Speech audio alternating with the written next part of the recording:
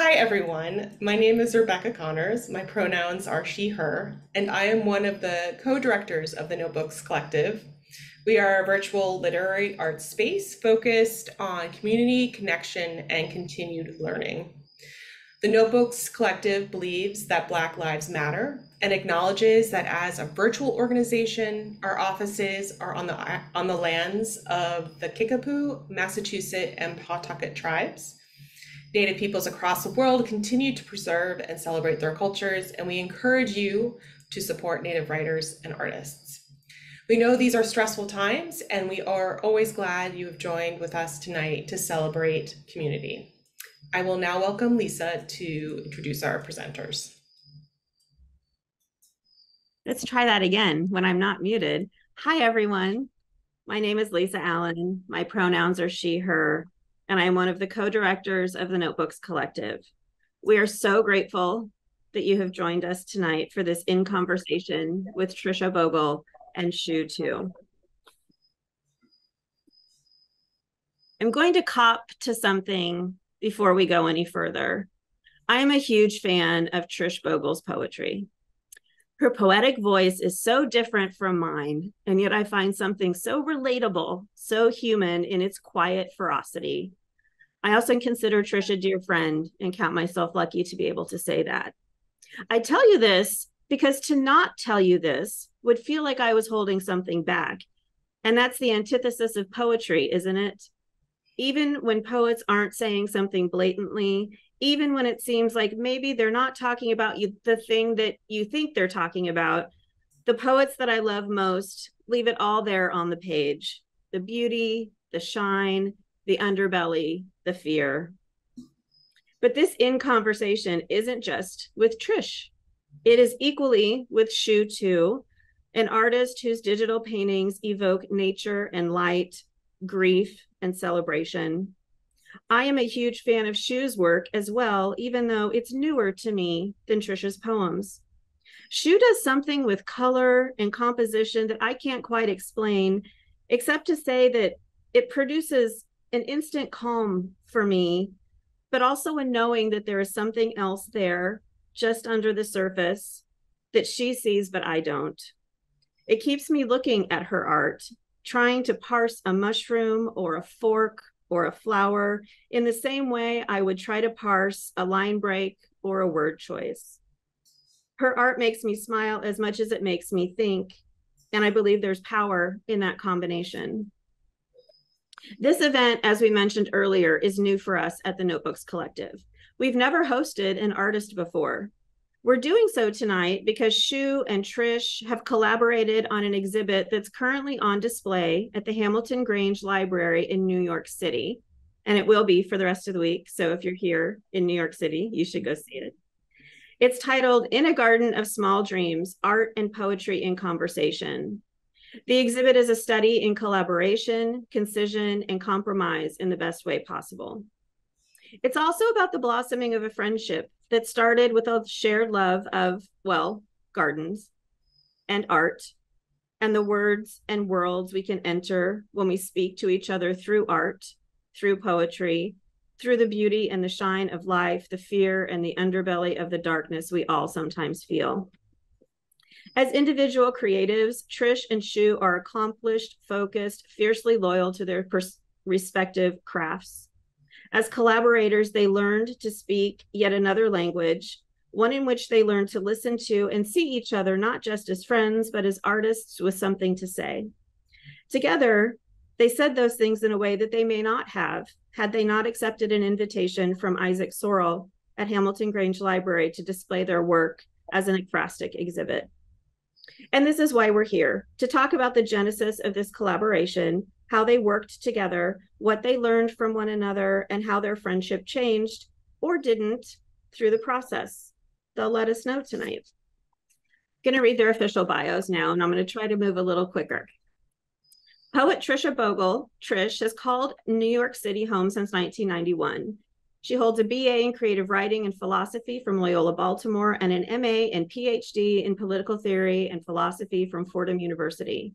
For more than 2 decades, she taught advanced courses in writing, philosophy, bioethics, political science, and great books at various institutions, including Montclair State University, Stevens Institute of Technology, Fordham University, and the Johns Hopkins University CTY program. In recent years, she has expanded her work as a poet, exploring many of the same themes through poetry that engaged her for decades as an academic philosopher. Trish currently lives and writes in Washington Heights. It can often be spotted in High Bridge Park, watching the sunrise over the Bronx while sipping café con leche and reading translations of Basho out loud to the trees. Tricia's poem, Ideation, was just published in Digging Press a few days ago. We would love for you to go check that out. In June, Pine Robe Press published 2 of her poems and gave her featured poet status to open their June 2023 issue. Bronx, 1995, was published by Chautauqua Literary Journal this past spring, and other credits include the South Dakota Review, Passenger's Journal, and Cagibi. Artist Shu Tu has earned her Bachelor of Fine Arts degree from the Parsons School of Design and studied fashion accessories at the Cordwainers London College of Fashion. For over 25 years, she held positions as a creative director and leader in the advertising and beauty industries. In recent years, she has expanded her work as an artist. This journey has enabled her to produce deeply personal work that communicates her story through multiple mediums, including traditional and digital art, floral arrangement, ceramics, and metalsmithing. She currently resides in Upper Manhattan. You might often spot her in the company of her children, Ander and Percy, engaging in the silliest conversations and sharing the wildest laughter. Shu has 2 solo exhibitions currently on view in New York City.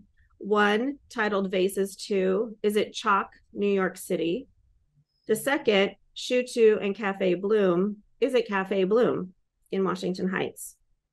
Shu also has another solo exhibition coming up at the Dyckman Farmhouse Museum next month, and you can learn more about that on their website.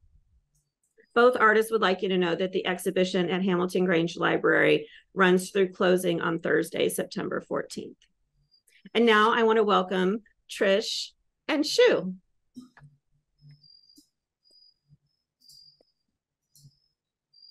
Hi. Hi. Hi, Shu. Hello, ladies. So good to see you. You know, Lisa, we should say Shu and I in Upper Manhattan here, we're on Lenape land. So that is represented as well. Thank you for that. Mm-hmm. That reminds me, we should put that in for all of our presenters. I don't know that we have in the past. Mm-hmm. So thank you for that. I want to start with some general questions for both of you, because we're talking about collaboration, right? So I'd kind of like to hear the story of how the 2 of you met, how the idea for the exhibit came to be. And Trish, if you could really quickly just tell people what ekphrasis is in case someone here doesn't already know what that means.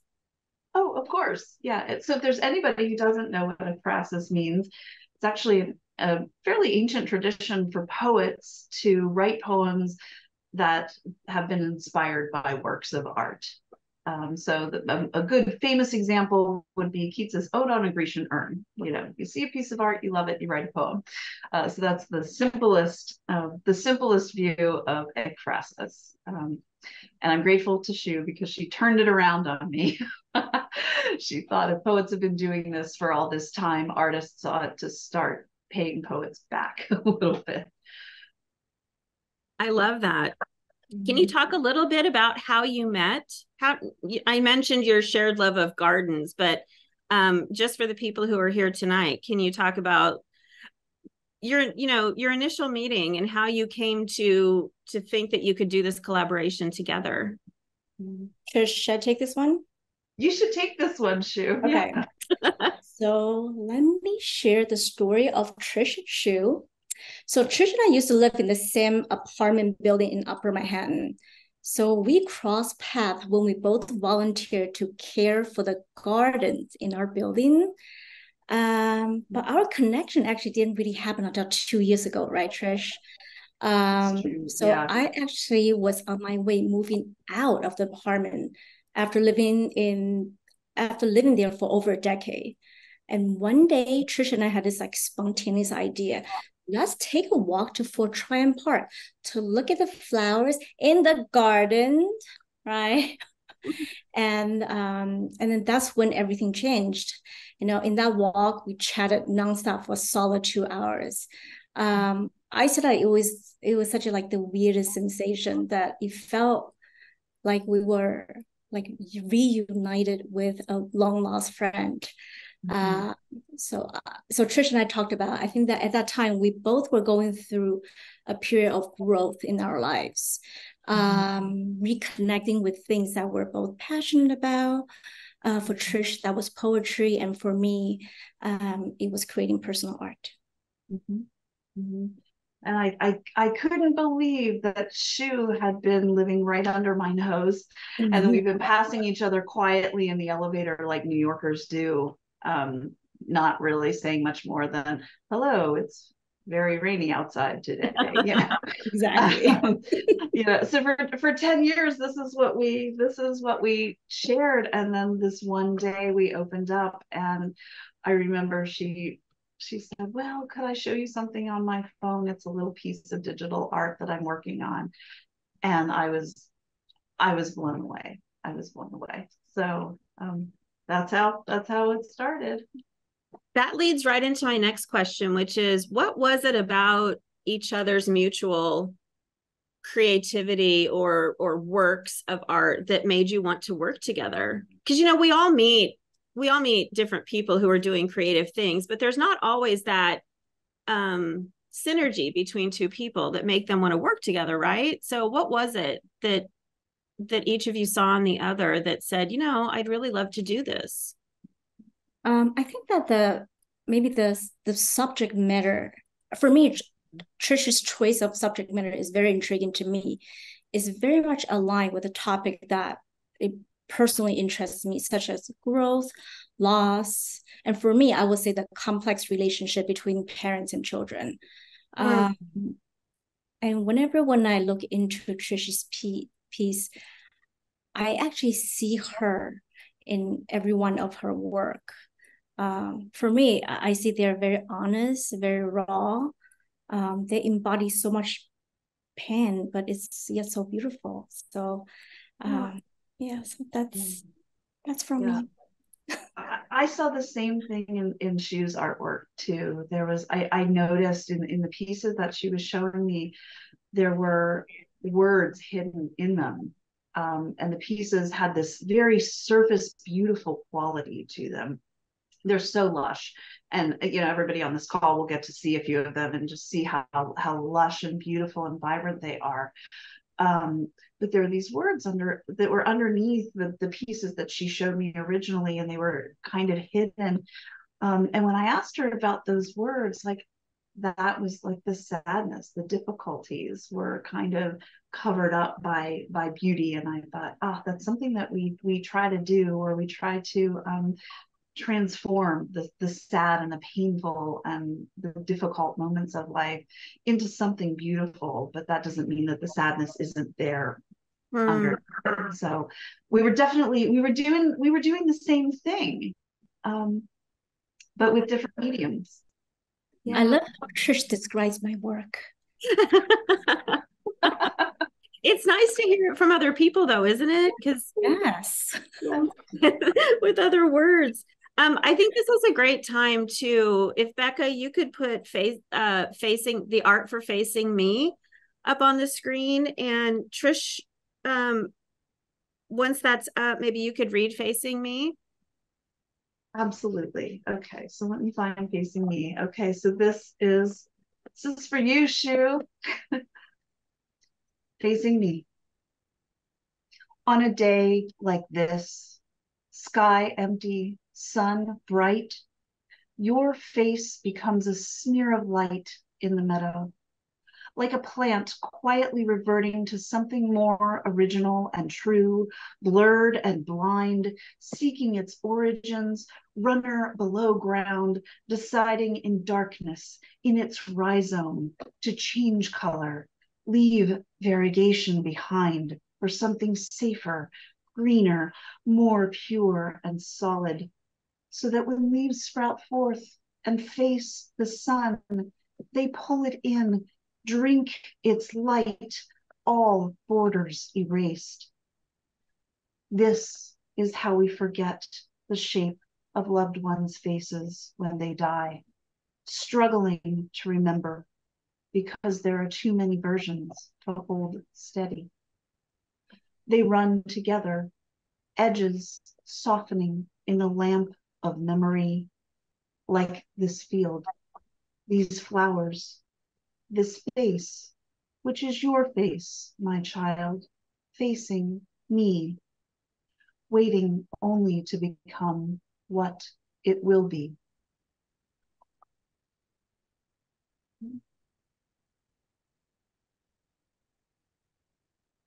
That was so beautiful.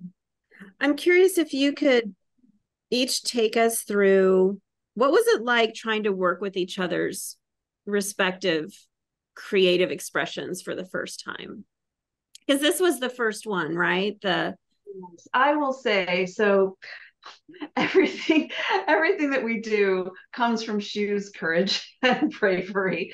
So we were when we were walking, I asked Shu if she knew what ekphrasis was, and she said no, I don't. So I told her what it was, and she immediately was like, well, we should do a trade. And I was like, what do you mean a trade? You give me a piece of art and I will write about it. That's how ekphrasis works. And not when you're working with Shu. Shu said, no, here's what we should do. Let's trade a piece. You give me a poem, I'll give you a piece of work that I've done. And in a week, we'll get back to each other. You write something, I will create something visual. And this is what she gave me. She gave me Facing Me. And as a poet, I was actually terrified because I thought a week was not nearly enough time. So Shu really encourages me to move much faster. Move fast, keep going, be courageous. Don't sit and keep it. So to make this particular poem, I was very afraid of disappointing Shu. And I sat with it for a couple of days without actually writing anything. I just really wanted to think about the piece. And of course, I noticed what I'm sure it was up on the screen. So you all saw what I saw, this blurred face. And as the days went by, I remembered something that my grandmother had said to me. My grandmother's an artist, and she had said children are very difficult to do paintings of because they haven't lived enough. Life isn't in their faces yet, and you need life in a face lived to that something to capture. So I thought about that, and I thought, I wonder if there's something going on there. And then the next day, I was thinking about my own grief and some things. I've lost some people recently, and one of the things that grieving people often report feeling or fearing is that they will forget the face of this person who they loved. And the reason that you worry about forgetting is the opposite reason of children. It's because they've lived so much, especially if you've known them through a whole arc of their life. Too many versions of them. So when you try to remember a face, it becomes difficult. So I knew that I wanted to combine these two concepts in the poem. But I didn't know how. And I kept going back to just the image itself, the plants that were there, the blur, the brightness. And it came to me when I was walking in a park. I was like, well, it's about, I can make plants the hook to this. It's the outdoors, it's nature is what's going to tie these concepts together. And I wrote the poem and I shared it with Shu on a much faster time frame than I normally write. I normally do not write this fast. I mean, there's a poem in this exhibit called Bronx 1995, right? So it's I'm 23, so I usually work on a much longer time frame. So I gave it to Shu, and I was very worried about what she would think. That she gave me this beautiful piece of art that featured her daughter, and I wrote a poem about death, or that included that concept. That's what I've got for you on that. I don't know, Shu. What do you? Okay, so I want to actually take everyone through like the reaction, how I actually received it. Becky, can you put up the visual again? Because I do want to talk about a little about the visual, and then I think that is a really nice leeway to what Tricia just talked about. Okay. Not this one. Should be facing me. There you this go. way. Okay. But I actually also see your entire desktop, just so you know. Yeah, we can. Okay. Let me start talking. So most of my work has really revolved around capturing the everyday beauty. So this image actually is quite personal to me. So it came on a very simple, ordinary day when my daughter was extremely happy and content. So it began the story of she is like craving for watermelons.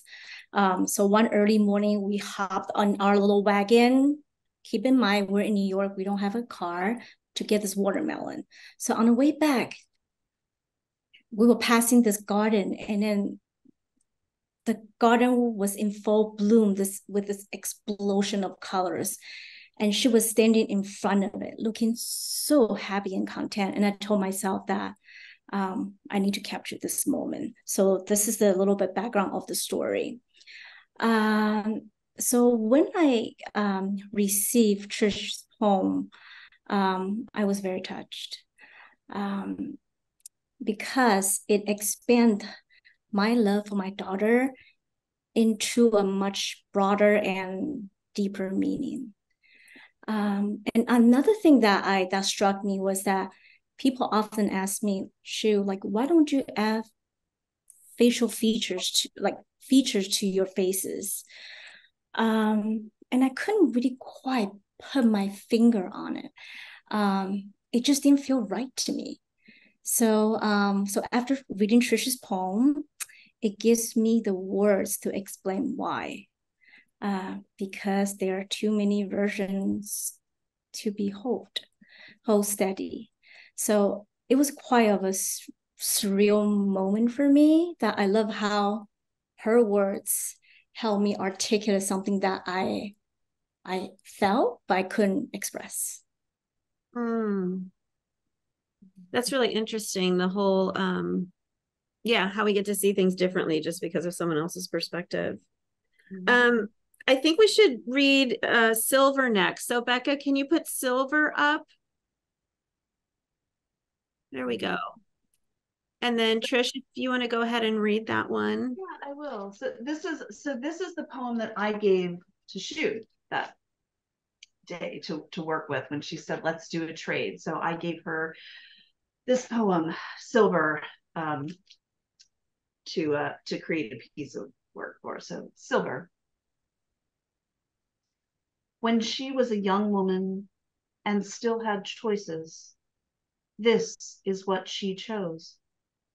This silver, before the wedding, before it was too late, modern, brushed, wand-like, something like snowfall, before it was too late, this is what she chose. And it still wasn't too late. The vows hadn't come. The children hadn't come. Each dawn mist still rose without judgment.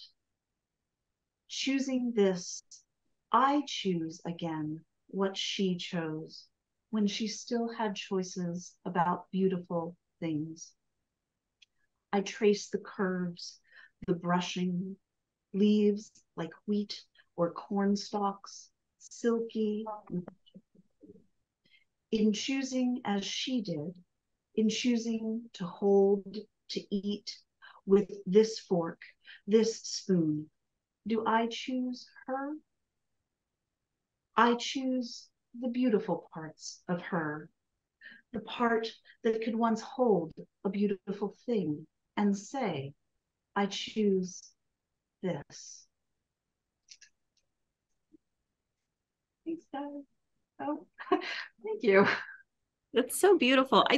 I didn't do a good job of leading into that, of letting people know that your exchanges were not always one way, right? Sometimes, Trish, you saw a work of art first, and sometimes, Shu, you created art from a poem. So that's a little bit different than just straight ekphrasis, right? It took it to a more collaborative. And I should say this was Shu, and I told her what ekphrasis was and said I might like to write a poem about her art. She insisted that we trade, that ekphrasis should not be one way. And that was a new idea to me as a poet, that let's make this a two-way street. That all came from Shu. And we gave each other these pieces blind. So she gave me facing me. I had no idea what piece she was going to choose, and I would have to write something about it. And I did the same thing to her with silver. I just emailed her silver and said, see you in a week. Good luck. So I'd actually love to know how you made this, Shu.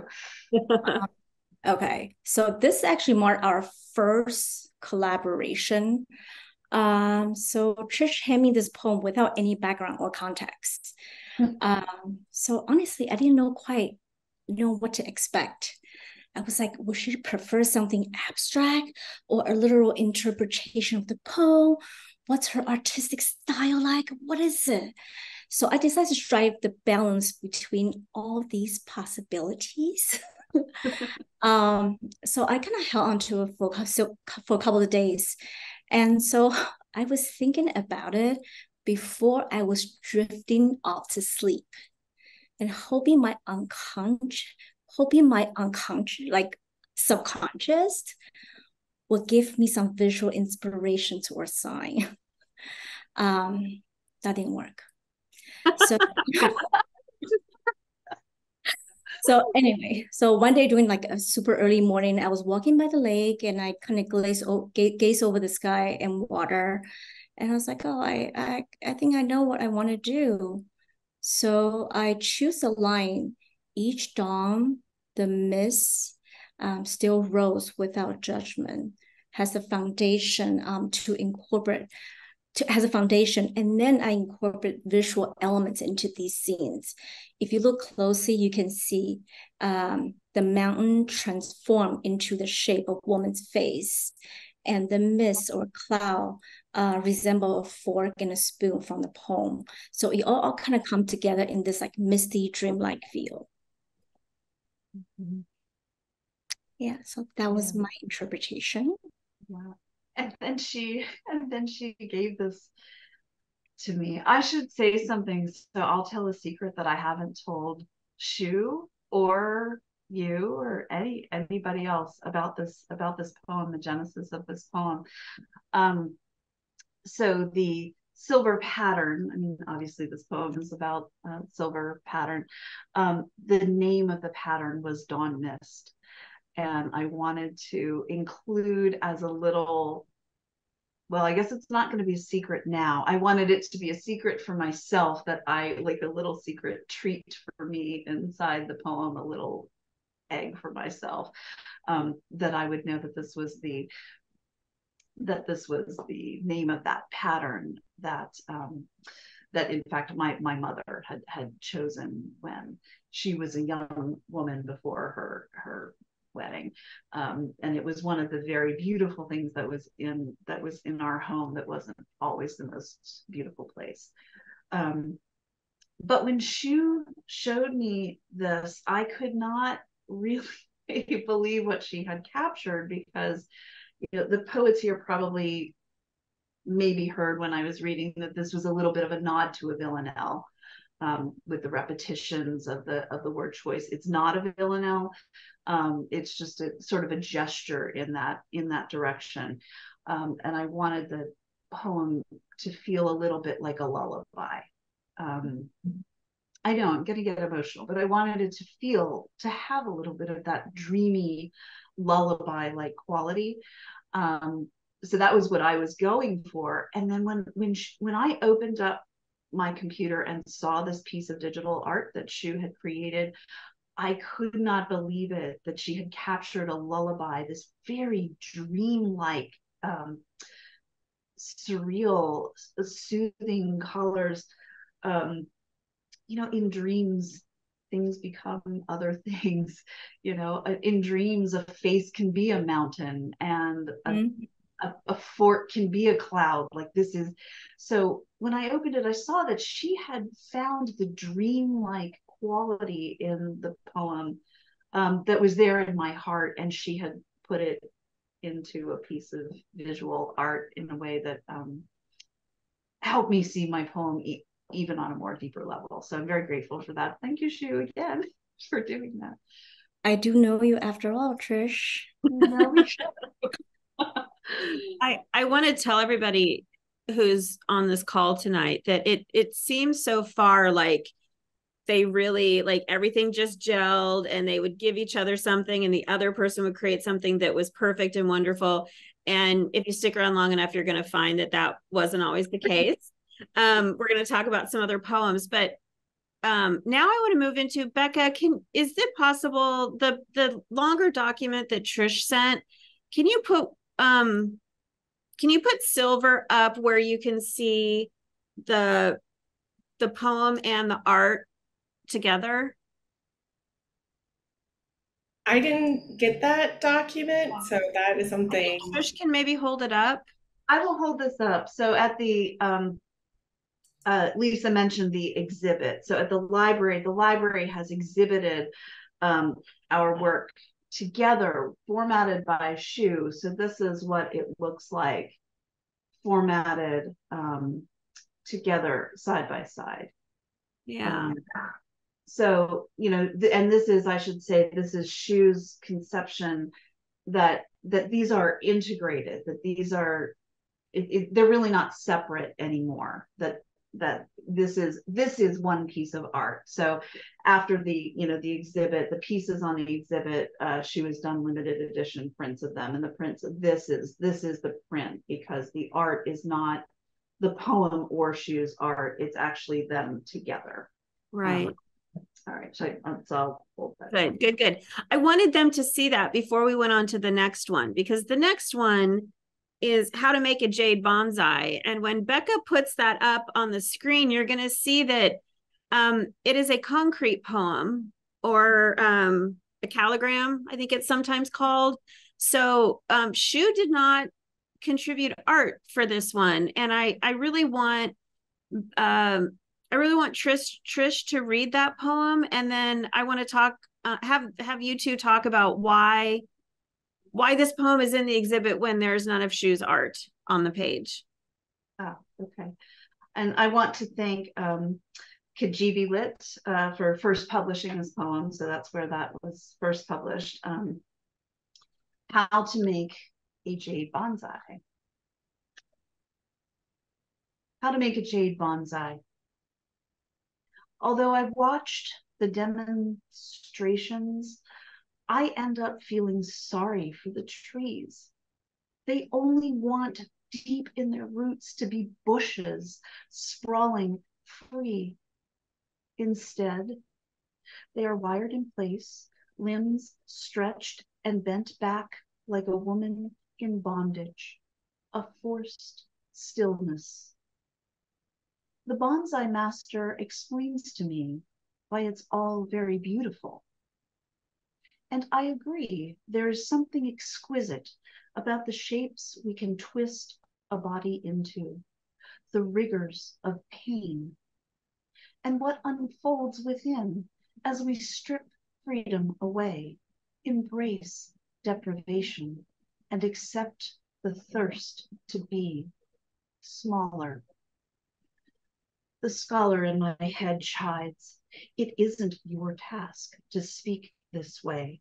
Just leave the tree to its trainer, whose cuts signify love in ways you will never understand.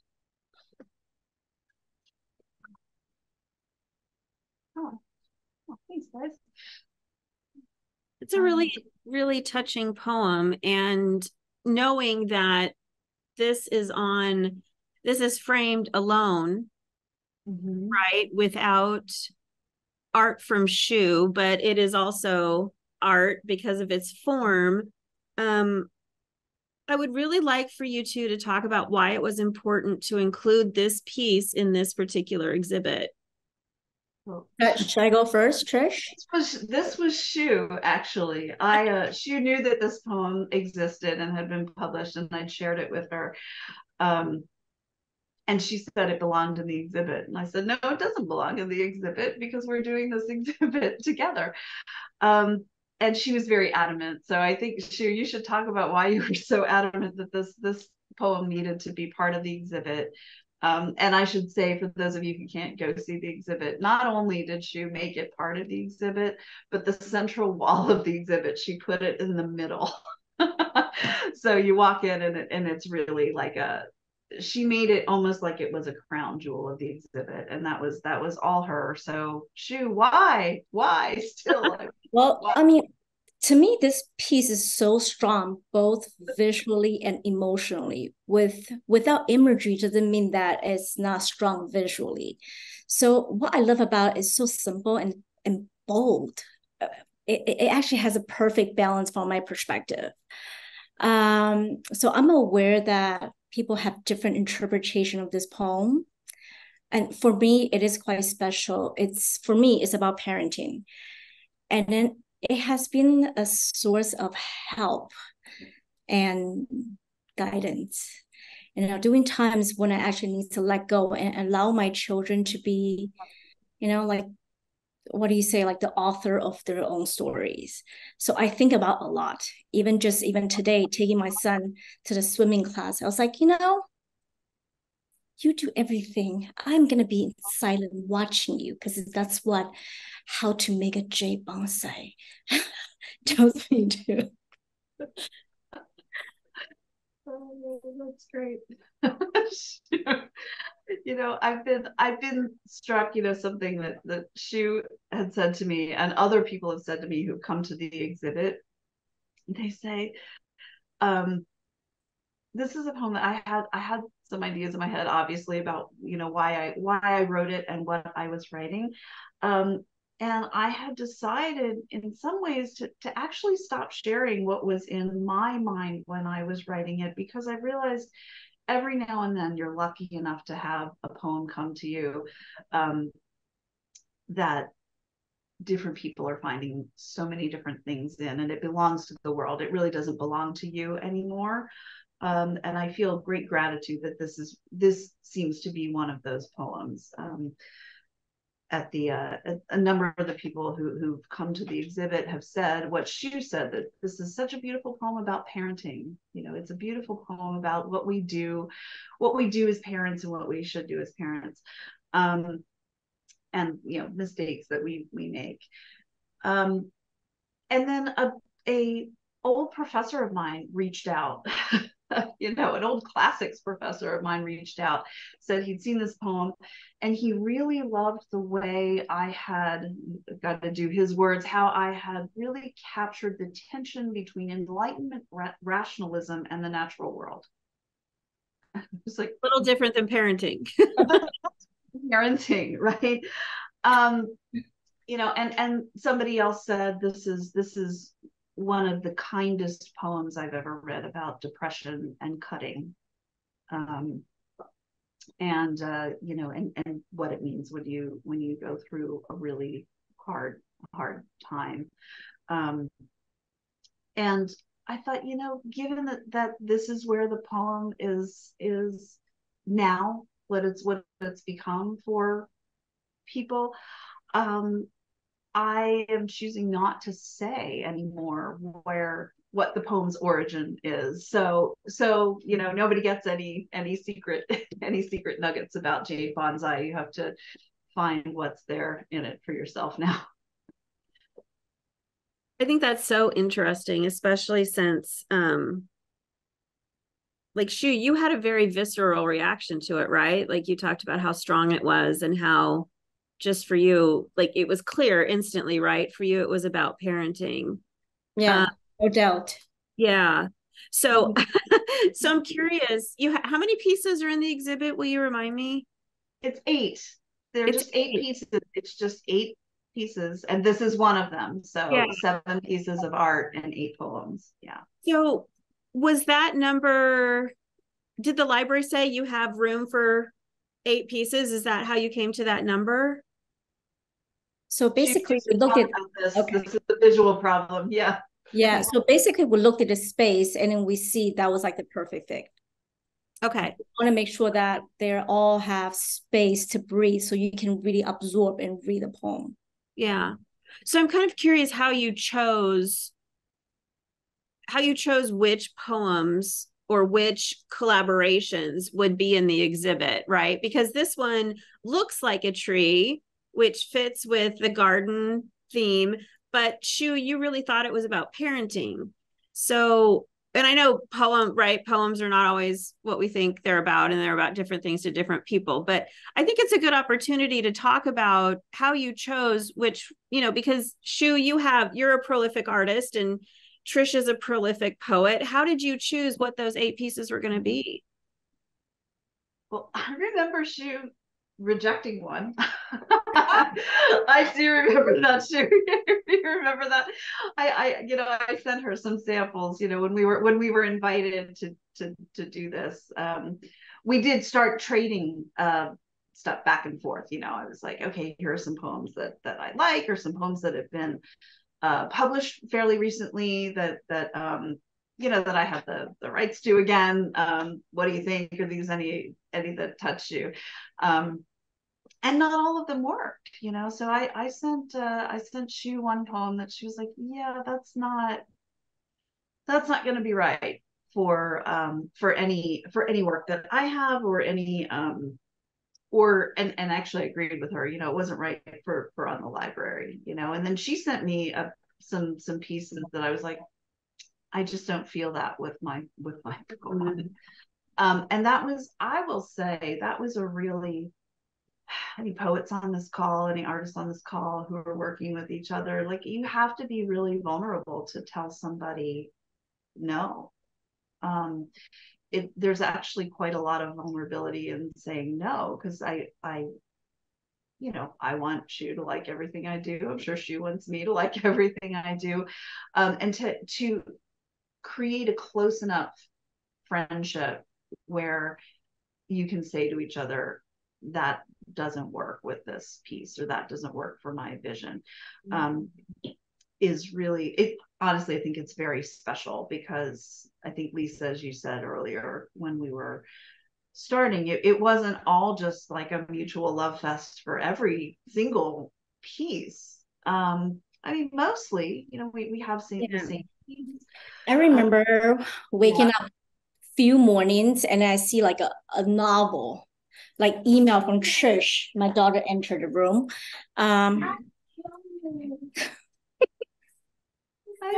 Okay. Hi, Percy. I know you feel lonely. So I received. Can you close the door, please? Oh, okay. Can you close the door, please? Thank you. Percy had to make her entrance, right? So I remember waking up in the morning, and I received these emails from Trish. They're like a novel, right? To really kind of explain to me why the piece, the visual wasn't right for the poem. And I was just telling Trish, she just say no. But she's so kind. And I even told my husband, I was like, I think that I need to write longer emails to Trish. Because I was so worried that we had this collaboration that was going really, really well.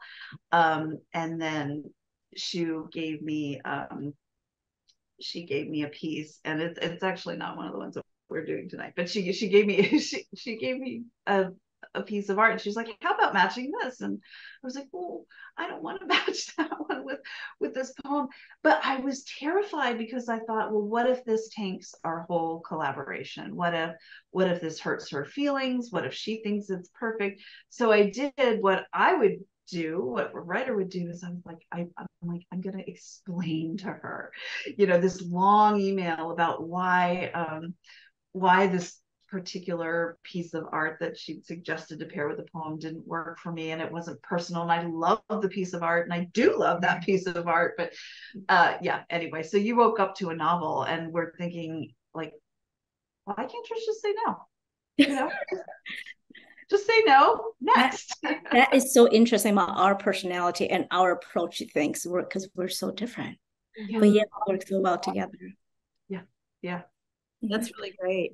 I know that, so the next poem that we're going to talk about is Bronx, 1995. And I know that was one, Shu, where you changed the art, right?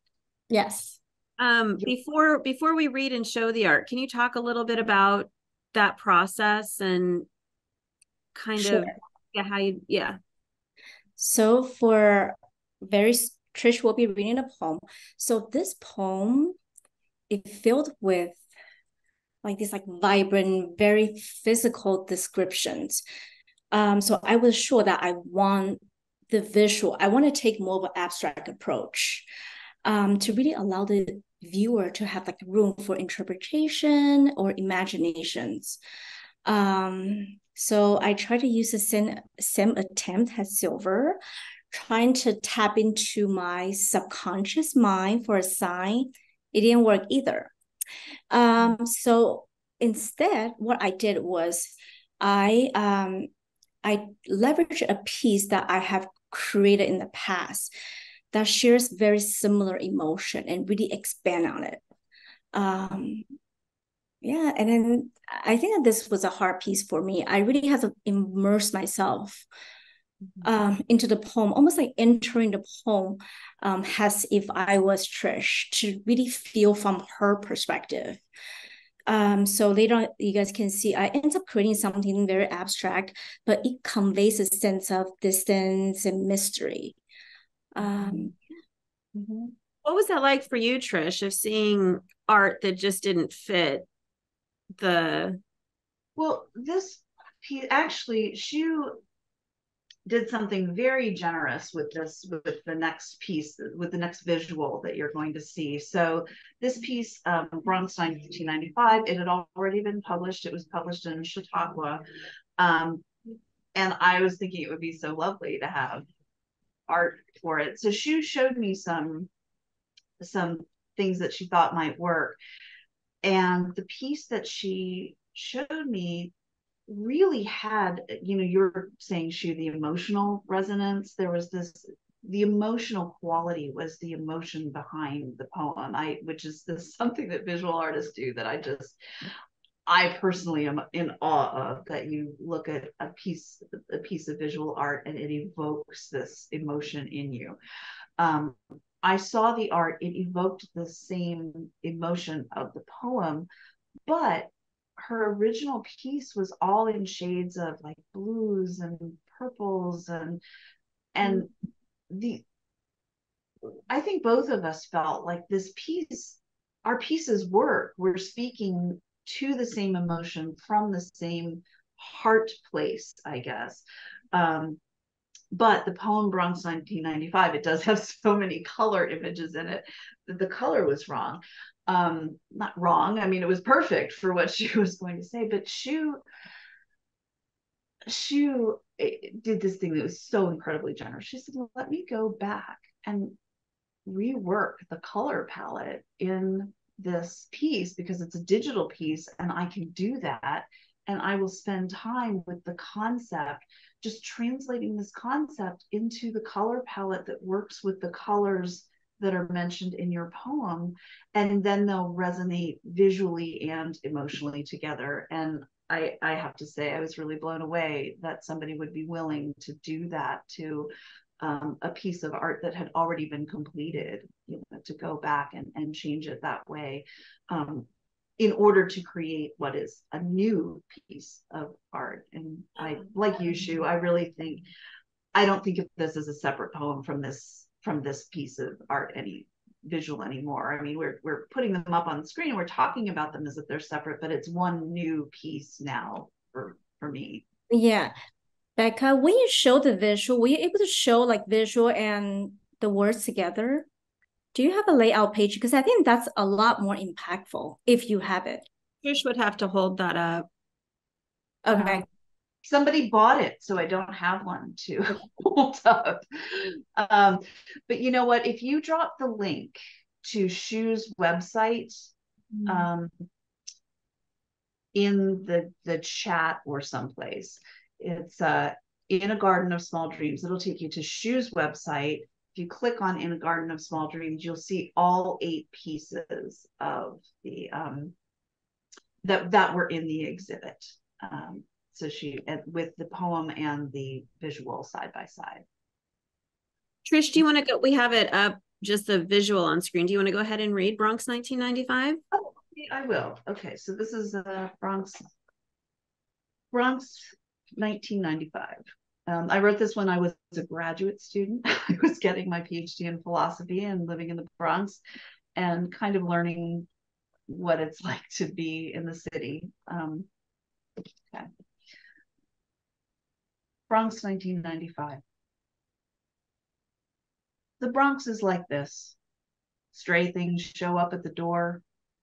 Menus, Mormons, someone else's morning paper.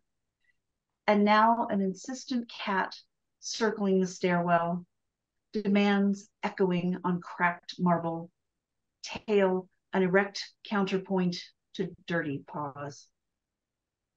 It's like this everywhere, even in Missouri, where I was born. Does everyone know how these things end? Feline in the apartment, on the bed, on the couch. Fall light slants through the window to warm him, turns his whiskers golden.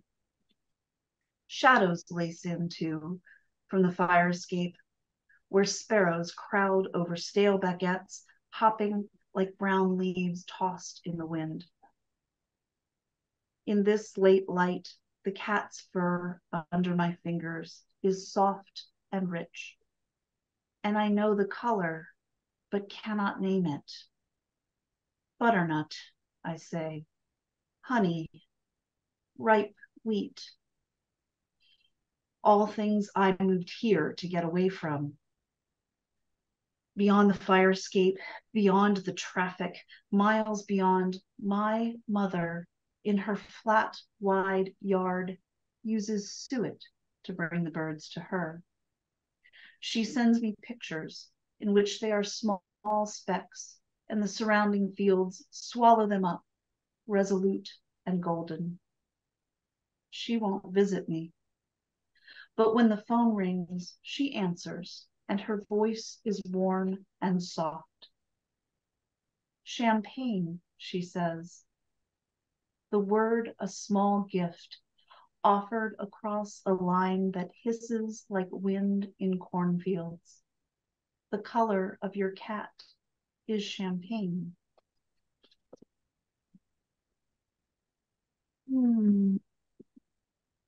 I just kind of want to sit with that for a second. It's so beautiful. Well, thank you. So we talked, that was one where Shu did a lot of revision and revisioning and rethinking. But there was also one where Trish, you had to do a lot of revision, right? Yeah, Shu did all of this revising to this piece of art that she'd made, and I have no idea. I don't know how artists do it, but like that visual looks like champagne to me. I can't even. She captured everything in it. There's some magic to digital art that I don't know, but Shu did it. Champagne is really the kind of the anchor for the overall look and feel. Yeah. I love that last line. I do too. That last line is a good last line. But you know, so I put Shu through her paces on that one, but she put me through my paces on another one. I think one of the last ones that we'll talk about, I guess, is one called Still Life. I'm looking around here to see if I do have that one. No one's blocked that one. We're giving a gift of that one to somebody special, to somebody very special. But I want to hold up just the piece together. So this is it together. I'm going to try to hold it to the. So this is a print of it. So that's what it looks like. Okay.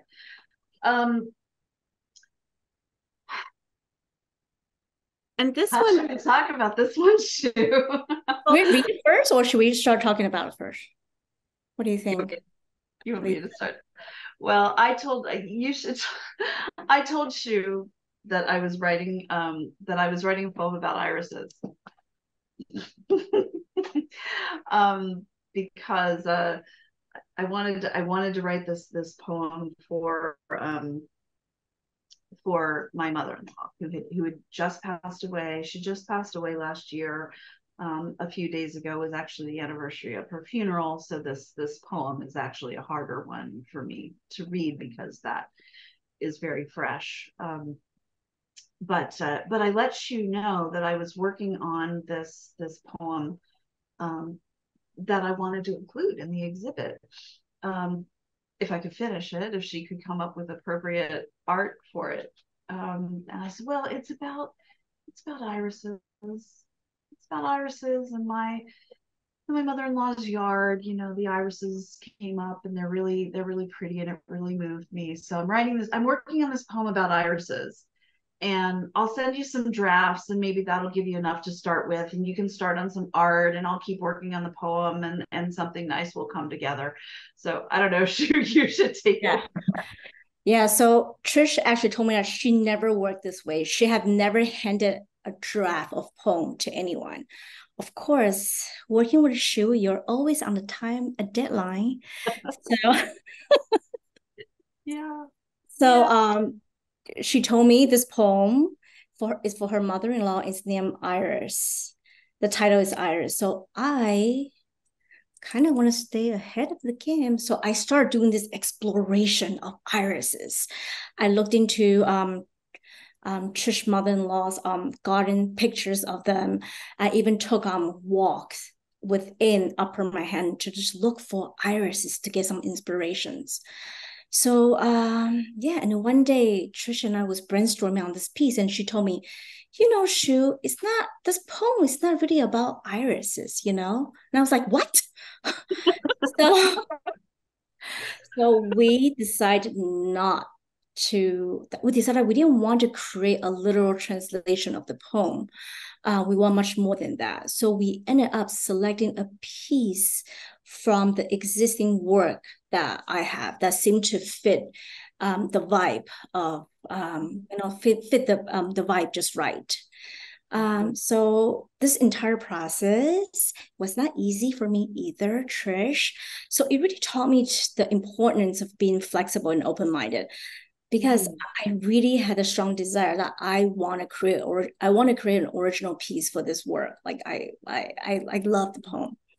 But sometimes you just need to reset your expectation and go with what's right for the project. There are no irises in here. No there are no irises in we are really and you'll see when pushing the boundary. There's no irises in there. There's no irises there. Yeah. You froze. Oh, okay. I think it would be really great if we could put the art up and have you read the poem and then talk about like your revision, that whole journey that you went on in revising this poem. Oh, sure. Okay, let me find that one. Okay, so the poem, I think we've already given away that it is not called Irises. This poem is called Still Life, and it's dedicated to my partner, Chuck. This is his mother. Okay, so it's for her. Bear with me on this one, everybody. Still life. We walk your mother's garden and you whisper, the irises don't know she's gone. This decades-old collection blooms madly. Dusty purples, sharp yellows, wine velvets rising of their own accord, the tallest blooms uncoordinated cries of color along the back of the house. Indomitable, each blossom an intricate double curl of petals and stamens bigger than my own two hands cupped, green leaves at their bases like flat swords spiking upright, slicing the ground to make way for stalks, color-crowned, frilled and glowing, half translucent. In the summer light, they've erupted from these beds to worship. The blind earth won't cease these offerings. Last month, we cut daffodils for the grave. A pale lilac bloomed too, forsythia, crocus, perfume drifting across the lawn and spent petals raining in spring storms. Now, birds swoop, frustrated by the dry bird bath, the empty feeders. They dart among untended rhubarb stalks, thick ruby shoots pushing up determinedly, fierce and tart in a haphazard jumble, topped by poison leaves. I fill the bird bath, pull up a stray oak sapling, stand barefoot in the grass. The threat of frost has passed. We hang her spider plants and philodendrons on the porch again. We don't know what else to do, so we do what she did, as if in a dream. A breeze drifts through their leaves, and the pots lightly turn and sway. I step forward, gently snip cuttings for each of us, set them in glass vases, hope they will root.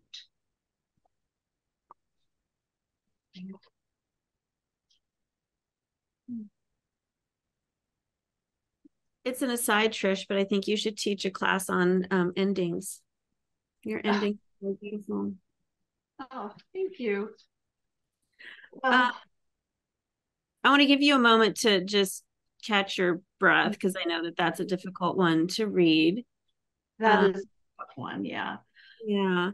And so what I'll say while you catch your breath is that, Shu, you said that there are no irises in that artwork, but I see the colors of the irises that I know from my childhood in that artwork, and the purples and the cool tones. And I think that's a very cool kind of nod to maybe what it started out as, maybe not as what it ended up to be. And I wouldn't know that as a viewer unless I had heard you talk about it, but it's still, Trish talked earlier about your art and how some of those words are hidden and can't see them. I think the colors that you chose for this art nod to that as well, which is really cool. This art of Shu's captures abundance so well. And I think, again, many people who are grieving are a little startled that the world keeps going on, that there's so much abundance and beauty, and, the plants keep blooming and looking gorgeous, and you think, doesn't the world know that everything has stopped? And I think that Shu's art for this one just captures that overflowing, explosive abundance that almost feels momentarily rude in the face of someone who is grieving. And then if you sit with it, is a comfort. Eventually, it's a little bit of both. And I love the way this piece of art really captures all of those things. I keep looking at it. You see me keep looking down. I keep looking down at it. I like that there's this kind of darkness at its depth. There's abundance in the front, in the foreground, I should say. I should use proper art terms. She's teaching me. There's this abundance in the foreground, but there is this darkness in the back that's so perfect really for this particular poem. But I'm talking about this poem as if I wrote it and then this art was perfect for it. Actually, this is one that Shu made me change. Quite a bit, right? Yes, Shu made me change a poem. So we this was probably the most collaborative one, I would say, that we did. So I had told her that I was writing this poem and she was busily researching irises unbeknownst to me, until I said, well, Shu, it's not about irises, it's really a poem about grief, you know. She's like, what how have I been doing this? So I did something that I don't usually do with I would say like civilians, you know, like non-poets or non-writers don't get to see my work in draft, you know, like maybe some writers that I trust or some fellow poets that I trust, but like I decided to take the leap and show Shu drafts of this poem as I was writing it, and I showed her an initial draft, and I get this message back, very short, very concise, because she was short and concise, and she says, it's too long. It's too long. That's it. What? And in fairness, I should clarify, it was a multi-part poem. It was like, you know, it was a 3-parter, guys, you know, it was and she was just like, it's too long, it won't work with the art, you really have to go back, revise. So I don't want to interrupt, but just so that people know, when we say too long, was it like 5 lines too long? Was it double what it needed to be? Let them know kind of how long is too long, right? Multiple. Yeah, so so I didn't know, we were both navigating on what is the best way to work with each other. So how I expressed to Trish that's too long, I laid it out for her to see, here the words are off the page. This is the way that I communicate with her, through visuals. Like, it's a little bit too long, you see. So the first note, she said it's too long, and she said, well, I mean, Trish, you do understand it needs to fit on one page beside the art. And I thought, okay, I can make it shorter. I'll use just one of the pieces. For the poets in the crowd here, it was a 3-part poem, and I was like, there's one part that's really the core, that's the emotional core of this particular thing that I want to say. So I'll pull that part out. I will make that the poem. I reworked it. I sent it back. Sent it to Shu. She was like, it's still too long, Trish. Don't you? It has to fit on the page, you know. So this to me was really, this was a very new thing for me to work this way. You know, I write what I want to write as long as I want to write it. It's done sort of like when I say it's done, and it's done when I'm satisfied with it. So to have this collaborative process with somebody giving me feedback as I'm writing, not like a workshop to, you know, help make your poem grow in all the ways it needs to grow, but a collaboration to change, to work with somebody else. And I will say, doing this has made me a better poet. It really has. Any poets watching this, find yourself an artist and let them push you, because I got better because of the way Shu pushed me. I will always be grateful for that. But I did, if you go and look at the poem later, you'll see I reworked it into tercets, not to get too technical, you know, but I made it into tercets. I combined some lines so it worked with that tercet structure. I kept checking to see, does it fit on the page? And then so I sent it and she approved of it. And the very last note was like, well, the title can't be Irises. Which she was right. There are no irises. There are no irises. So you have to change the title. It can't be irises. So that was yet another note I had to incorporate. And she was right. She was totally right. So I slept on it, and I was thinking of pulling out, sometimes you title a poem by pulling out the strongest line. For me, the emotional core of that poem was "The blind earth won't cease these offerings." And it occurs right about the poem center, and it felt like the core. And I was like, what if we called it "The Blind Earth"? And because Shu and I had been working together for so long at that point and really trusted each other, she's like, I don't really like that. I mean, if you like it, feel it. I don't understand why. Didn't feel right. I'll live with it, So we were able to talk to each other that way at this point, because this was the last piece really that we collaborated on, and the process of doing this had enabled us to talk this way to each other. And she was like, I mean, it's okay, I guess. I mean, so I slept on it, and kind of like she was saying, you sleep on it and hope that something will come. I let the committee of sleep work on it.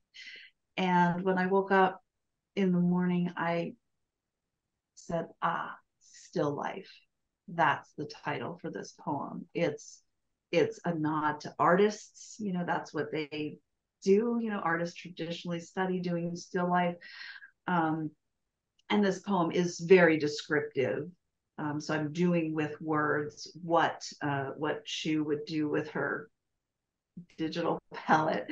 But also, in the face of grief, there is still life. So there was this double meaning that felt really right and felt really rich. So it's still life, and it's about their life going on in the face of grief. And I said, Shu, what do you think of still life? And she's like, bingo, we got it. So Shu made me better on that. She made this poem better. She made the title better. This poem is a better poem all around, because you wrote the poem. I don't know, she gets Shu as an editor. It sounds like Shu kind of knows what she's talking about with poetry. Shu, are you sure you don't want to add that to your stable of talents? Yeah. I don't know. This part I'm a little insecure about. I'll work on it. You'll work on it. Okay. We'll check back with you at some point. Yeah. I want to say again, I want to sing Shu's praises just a little bit more. The exhibit curator at the New York Public Library's Hamilton Grange branch was so drawn to this piece that he made it the piece that's on all of the promo materials. So the promo materials don't have my poetry on them. They have this piece of art that is kind of the advertisement for the exhibit. So it's really a glorious piece. I wish you could all see it in person. Yeah, it really is beautiful. And hopefully all of you will go to Shu's website and you'll be able to see it better and better color, and you'll be able to spend some time with it on your own, which I think is important to do. It keeps giving as you look at this it piece. Really does. I was looking at it again while you were reading, and I thought this piece is so, how we talk about air in, like, a poem needs to breathe, right? I was like, there's very little air in that artwork, and I think that's why it seems so lush and so abundant, because there's if you compare it to Daphne, where there's a lot of air, right? Or Silver, I mean, there's a lot of air in that piece. So I think I find that really, really interesting. Believe it or not, we are coming up on our last few minutes. So if there's anything that you or Shu would like to say that you haven't been able to say yet, now is the time. But I'm gonna ask if you'll read Daphne for us before we give some closing remarks. Okay. Shu, is there anything you wanted to add that we haven't talked about yet? No, I think we talked about a lot, but I really want to that what makes this collaboration so successful is I think that Trish and I are mutual kind of care and respect for each other. And throughout this process, we really had each other's best interests in mind, which which is a nice feeling. Yeah. Yeah. It is such a great feeling. And I love, Lisa, I will say, I love that you mentioned that there was so little air in that, in her, in this gorgeous piece that I can't stop holding up. If you go and read the poem, you will see that I deliberately, I created the first portion of the poem actually has no air. It is one long sentence. So you would actually lose your breath if you tried to read the whole thing in one sentence as it's written. And her art is just so perfect for that. Okay, so I'll read Daphne. I know you want me to read Daphne, but I can't stop. No, I know it's hard when we get to the end, but I think Becca's going to put that art up on the screen, and then whenever you're ready to read, I think that's a great poem to close with. Okay. All right. I'm waiting to see Shu's art. Okay. There we go. Okay.